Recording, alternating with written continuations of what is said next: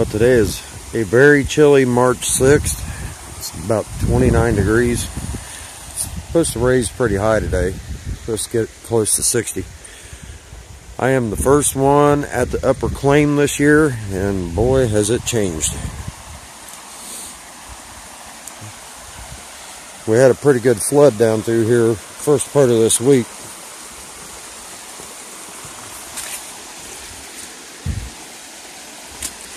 Looks like everybody's dredge holes from last summer is completely filled in.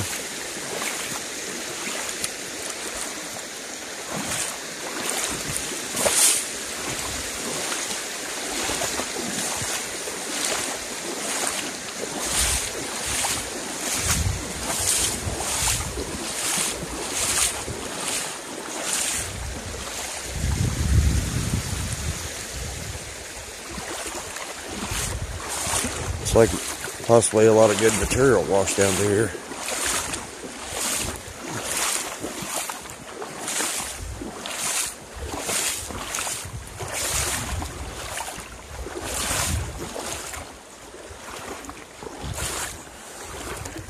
Yeah, everything's filled back in. Water's up a little bit right now, but I'm standing in probably about 18 inches of water. Dennis Dayton and the Biffles worked right in here. That trench they had is filled.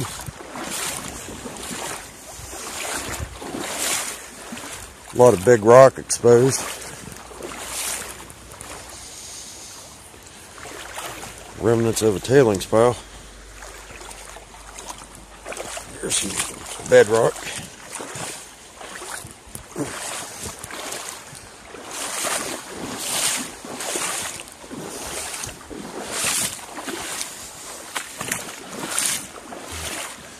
Yeah, last year I don't remember this much large rock exposed down through here. It's like possibly the remnants of... Yeah, I remember that tailing pile because I was digging right here at the end of last fall. A lot of gravel. Not a lot of sand. Well, that's a pretty deep hole.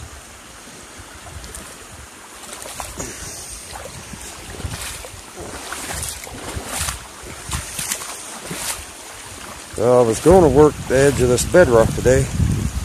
Not so sure I'm going to or not.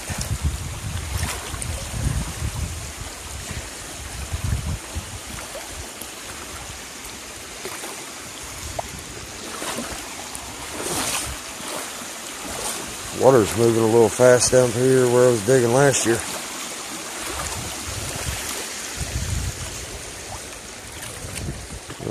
Have to see what I can do. My boys aren't with me today. My oldest is stuck at the house, not allowed to leave. He ended up with whooping cough. It's going around pretty bad at their school. So he's hating life right now, being quarantined to the house.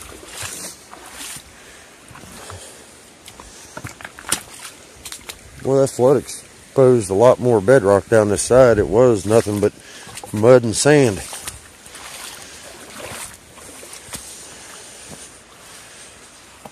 But I told Dakota I'd run him a little bit of material through that little bazooka gold trap, take it home to him so he can play around with it in the garage.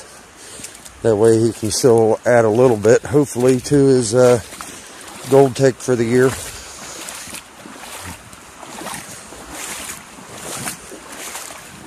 But I'll get back with you guys here after a bit. I finally got set up. I did a lot of test panning up and down this side. Started at the exposed bedrock down there that a lot of people worked last year. All the way down this side, all the way to the top edge of the riffle there, the drop in the creek. Now I did run my son's little bazooka gold trap over there at the leading edge of that gravel bar to give him a little bit of material to play with when I get home. And I probably run 30 shovelfuls, cleaned it out about 3 times. I checked the first, after about 7-8 shovelfuls, and there was probably about 15-20 collars in there. Nothing real big, but I don't know what's in the last 2 times. The last couple times I cleaned it out. It'll be a surprise to both of us. But that flood we had this week, the water come clear up out of the banks down here. But all last year, you had the exposed bedrock down there, and this section here that's pushed up, and that was the last of the bedrock that you could visually see. Well, it's exposed it all down through here now, and I'm not that far away from the ripple. So I'd say any of this area where that bedrock drops off would be great. Now there's a lot of small cobble in here now compared to last year, covering up all the hard pack. But a lot of the creek, the actual hard pack is completely exposed now. All the big rock that we was working around and trying to move,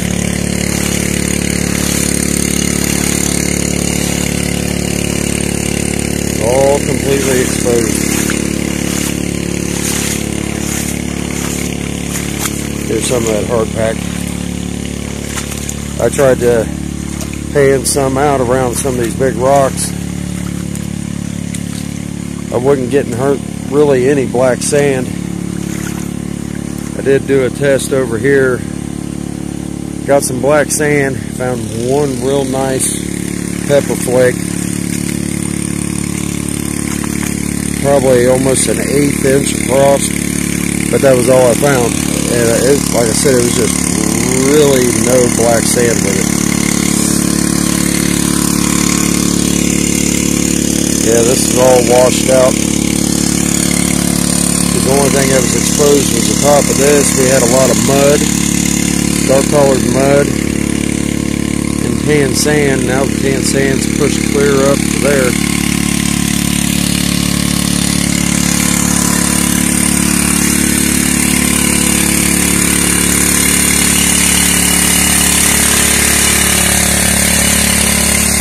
But I'm going to attempt to kind of dig out some of this area here just outside of that bedrock.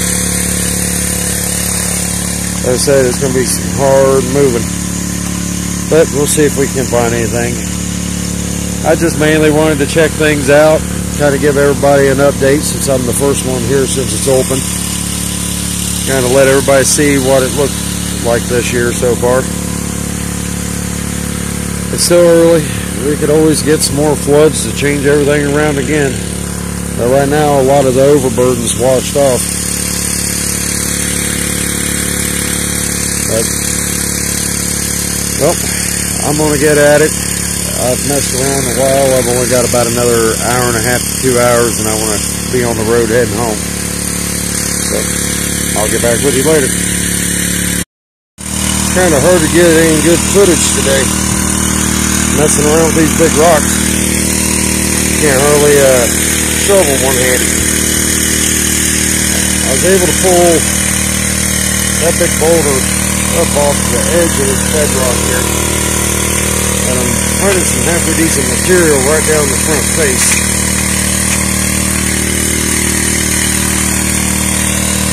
Right where the bedrock drops off.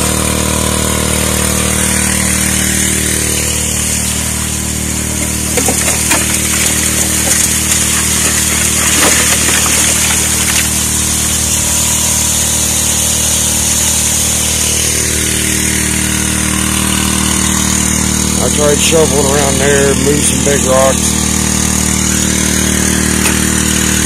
It's probably about 15 inches deep to get to the bottom. And then got water over top of my right glove, soaked my cotton glove underneath it.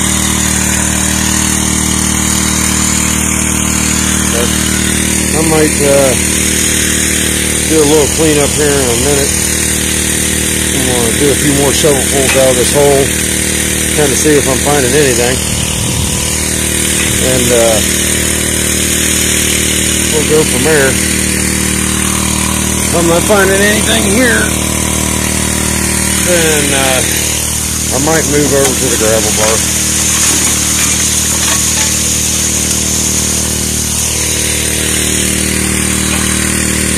I'm not going to be here too long. I don't want to haul anything too far away from the truck.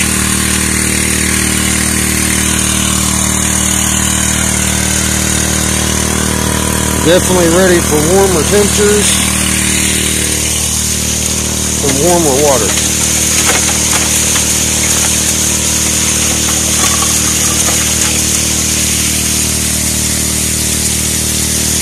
Got a little bit of clay mixed in with it. It's not solid, but there's definitely some decomposing bedrock.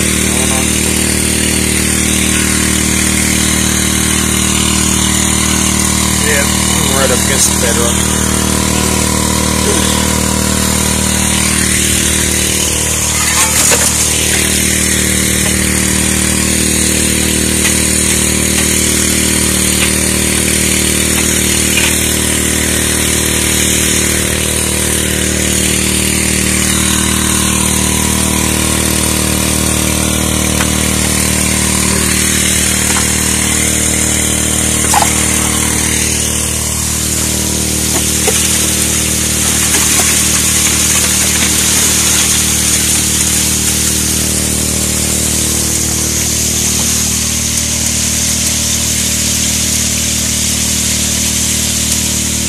Still running Martin MS-46.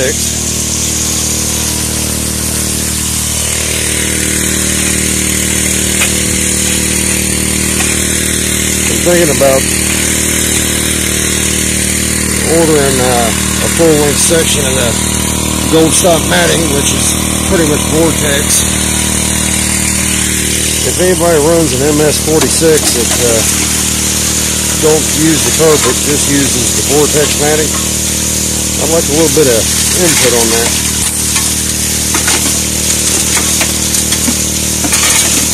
So far, I haven't really seen a whole lot that I'm losing, but I'd kind of like to know if it's worth it or not.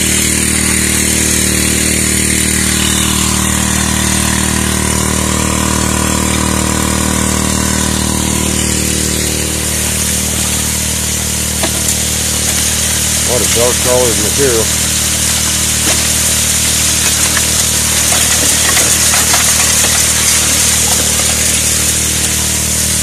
Last year I was here, the guy found a half of a beautiful hot water geode, crystal clear, big tall crystals. I'd like to find another half to it. All the ones we found in here so far has all been cold water and yellow, not real clear.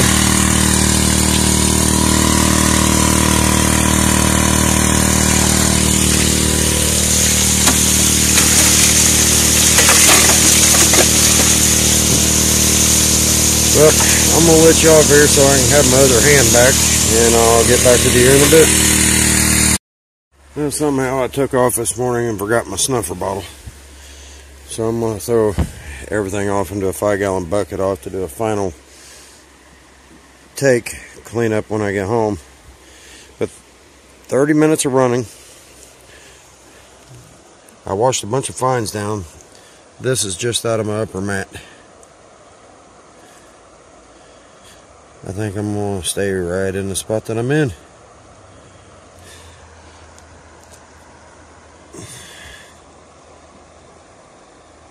Nice flake.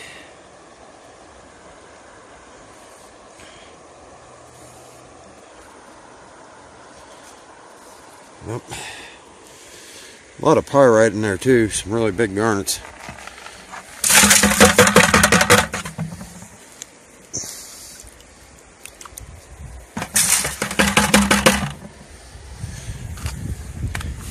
I'm going to clean out the rest of the box. Yeah, the only complaint that I have with the Martin sluice is the lockdowns for the riffles. Them suckers are tight. I take the height off at least one knuckle every time I'm down here. But, alright, I'm going to finish cleaning out the box, see what's in the lower part. I don't know if you guys can see it or not. But all I've done there, just punched one hole. It almost feels like it's a pocket in the bedrock, unless it's hard pack I'm hitting down in there. Standing on the shovel, I'm up to my crotch. But that's only probably about maybe 24 inches across. And I haven't moved much material. My tailing spiral, that's the smallest one I've had since I was running a built pump pipe anchor that I built. It's only 7 inches wide.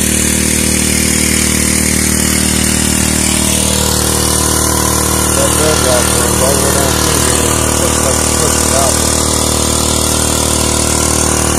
It drops straight down here and kind of cuts back like a pocket back up underneath it. The material is going out real gray, kind of mixed with clay. I'm getting very little black sand.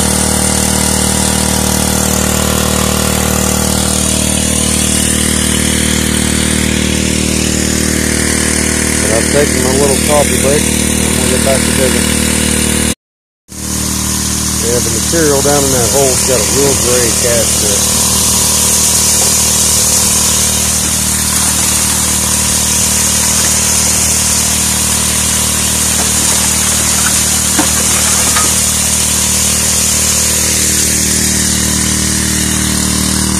Water gets cloudy. It's hard to find the hole.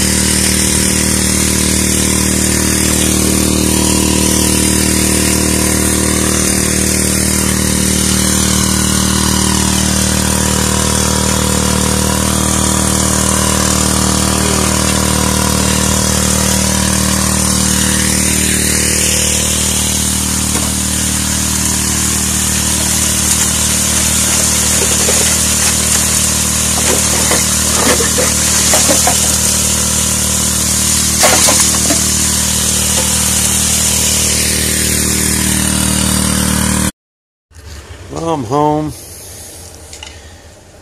and I panned out. We worked out Dakotas. There wasn't as much in there as I thought there was. I found probably about a dozen itty bitty specks. Well, one little pepper piece. The hole I worked next to the bedrock, I worked about an hour and a half total. By far my largest gold take this year. That's some nice Ohio flakes. Not bad for an hour and a half. Only dug about 2 inches across, or 2 inches, 2 feet across. But I went straight down that front face of that bedrock until I hit bedrock again.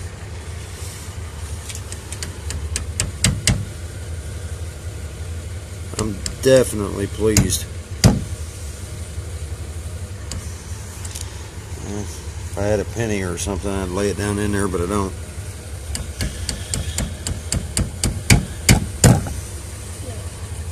I know where I'll be the next time.